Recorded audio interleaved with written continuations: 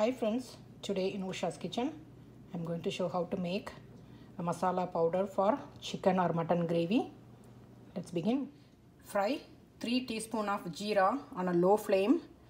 It's only dry fry and don't over fry this one. It has to be like fried only until nice aroma comes. Okay, now transfer this into a plate.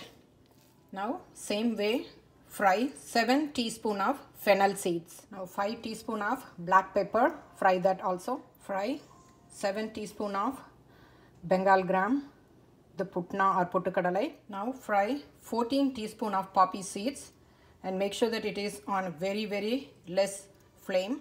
Okay, now let it cool down and then grind it as a fine powder. Okay, the masala powder is ready. And this powder I use it whenever I'm making chicken gravy or mutton gravy. And store this in a airtight container. Enjoy. Thanks for watching.